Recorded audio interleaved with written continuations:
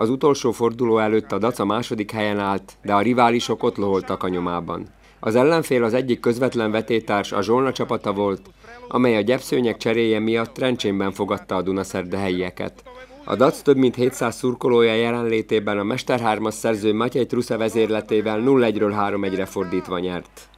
One of the things only I can say about the players, it's only I can say thank you very much because they give me the 100% in all the moments. They was 7 months with big pressure, game by game, and they have a very good react.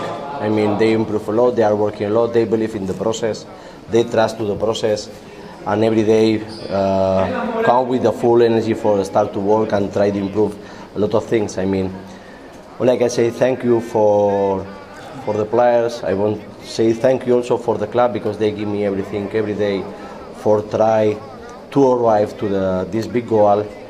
And the last one, and no because it's the last, no it's the more important, is with the fans. I think we connect in the last month with the fans.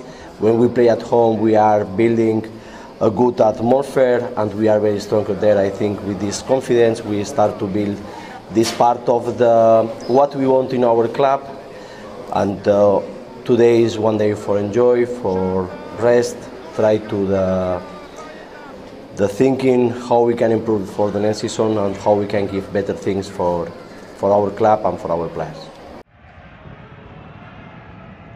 Trusa je úspešný a Dunajská Streda vyhráva nad Žilinou 3-1.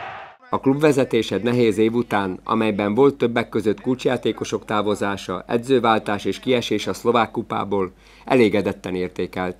A cél egy újfajta mentalitás kialakítása volt, amely erősebb csapatszellemet és nagyobb küzdeni tudást eredményez.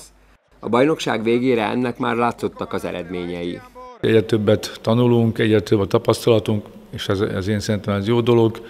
Ugye megtanultunk krízishelyzeteket kezelni, tehát az első évek eufória után voltak nehéz éveink, ugye a Covid is belejátszott ebbe, de minden egyéb más. Most úgy érzem, hogy ha valaki látta az évvégi beszélgetésemet a szurkolókkal, annak a hangulatát, meg a mostani meccs utáni hangulatot, az összeveti, akkor az is látja, hogy honnan jöttünk vissza és mit tettünk meg.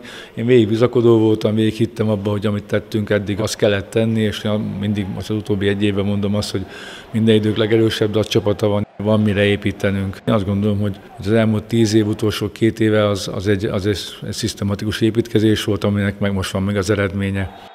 A DAC szeretné megtartani a kulcsjátékosait.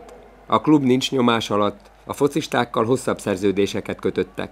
Valószínűleg erősítésekre is lehet számítani.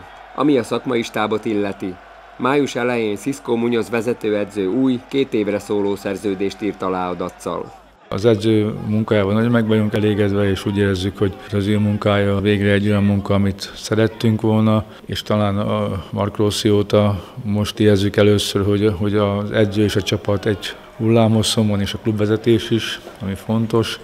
Úgyhogy én azt gondolom, hogy megvan esélye annak, hogy együtt tudunk valami nagyot alkotni. A DAC sorozatban hetedszer is ott lehet az Európai Kupa porondon.